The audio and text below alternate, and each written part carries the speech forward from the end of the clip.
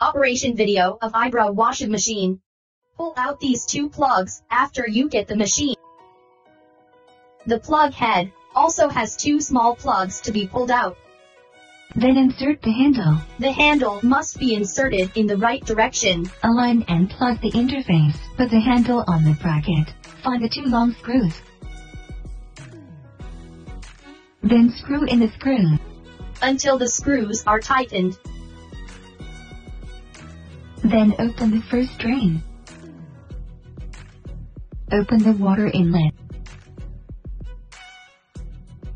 Find the water nozzle. Screw the water nozzle onto the water nozzle, then connect the water feeding pipe with the funnel. Insert the water filling pipe at this position. Then add water. Make sure the hopper is higher than the machine. Keep adding water until water flows out at this position. Then screw on the cover. Screw on the plug and remove the filler pipe. Take it down and keep it to prevent loss. Then screw on the filler cap. Take out the pedal. Connect the foot pedal to this connector. Take out the power cord.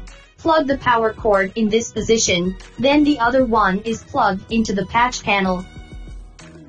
First turn clockwise to open the emergency stop switch. Then open the key.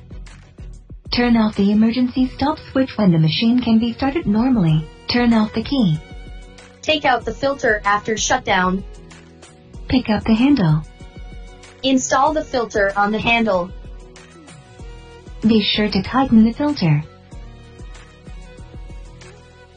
Then turn on the emergency stop switch.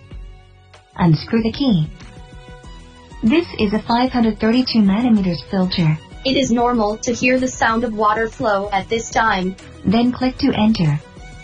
Click prepare after entering the operation interface. Step on the pedal at this time.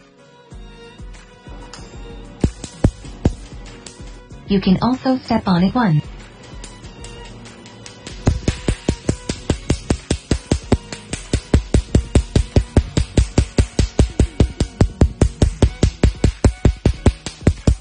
Click the close button when shutting down. Press the emergency stop. Finally turn off the key. Be careful not to unplug the plug after shutdown.